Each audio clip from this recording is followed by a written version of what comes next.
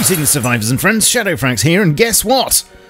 Actually, don't bother, because it's pretty obvious. Yes, last night on the staging branch, Helk added the shiny new CH-47, which, if you've been following this channel, you'll know is going to be landing very soon as part of a sexy new airdrop event. But even though that's yet to be implemented, server owners and admins on the staging branch can get their greasy paws all over the Chinook straight away, as it can now be spawned and indeed piloted. Here's what you need to know. This is the console command to make one appear, after which it can be mounted with E and exited with space. Currently there's only room for the pilot, but Helk is working to make it a multi-crew vehicle very soon. If you're not used to flying something like this, the controls can take a bit of practice. They're basically the same as in Battlefield, but here's what they are. W and S are throttle up and down, providing lift and allowing you to descend respectively, whereas A and D control the yaw. Pitch and roll are both adjusted by the mouse, and to move forward you have to point the nose down whilst providing lift.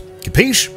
Yeah, I'm sure you'll get the hang of it in a jiffy. It's also possible to use free look whilst piloting, but do watch where you're going. Now, all this is very exciting, of course, but before you pass out, it's not going to be something that players will be able to pilot in-game normally when it's properly added. It's mainly designed to be flown by scientist NPCs, and as I say, will be part of a new airdrop event where a locked crate gets dropped off at a specific rad town and will need defending for a time before it can be opened. However, in the interests of testing and allowing the modding community to go ham on it, here it is, and I'm sure you'll be seeing a lot of it from here on in. Helk showed us his incredible flying skills last night and assured us that this is definitely not the CH's final form by any means.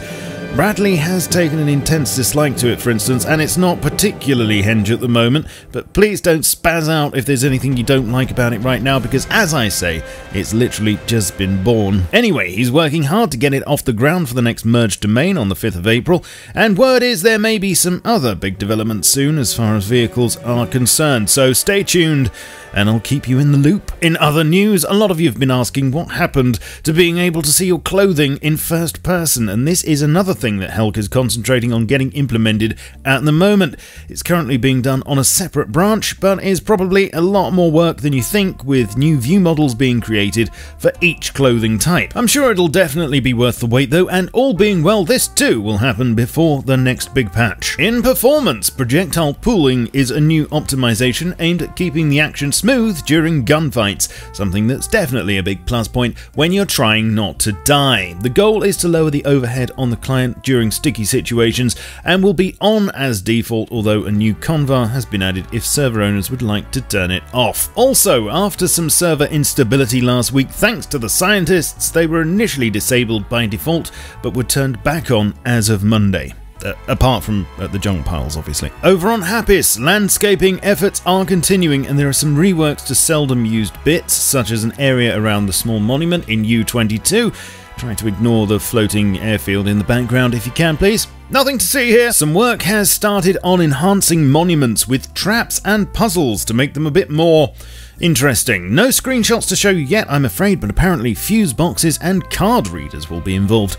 More news as I have it. Apart from this, there have been a lot of commits related to the new reflection probe and environment shading, which, as I mentioned last week, should give some impressive performance gains. And the new oak trees are still being cultivated, but no new pictures just yet. Finally, I know a lot of you have been getting slightly upset by the fact that the chainsaw runs backwards, something that in reality would spray you with sawdust when getting wood and take your face off if the chain broke.